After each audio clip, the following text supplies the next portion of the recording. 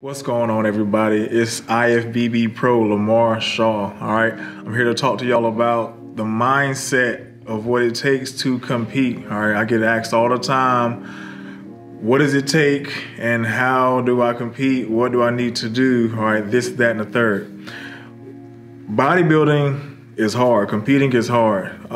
If you are working out in the gym currently and you're eating a few good meals a week, it's gonna take a lot more than that.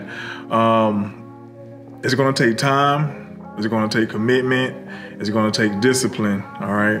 And you're gonna sacrifice a whole lot.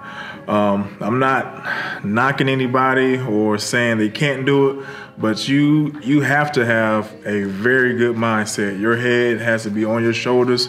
You have to be solid and down in the earth. As far as the training, the meals, even the mental side of seeing yourself change and then change again and change again, it plays a toll on you.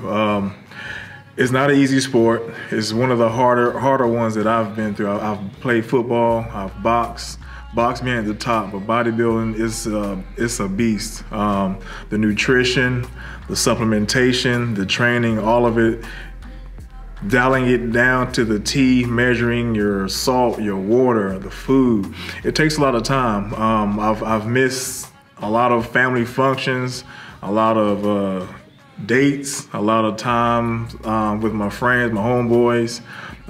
If you're willing to let those things go for a year, half a year, however long it takes you to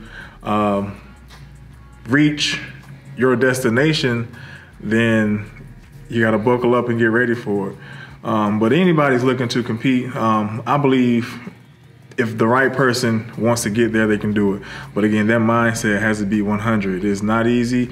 I've seen people get torn down, all right, mentally and physically, all right, just from the start of it, not yet alone going through 20 weeks of bodybuilding or bikini or figure, whatever you're gonna hop into. It's rough, and especially the last 4 weeks.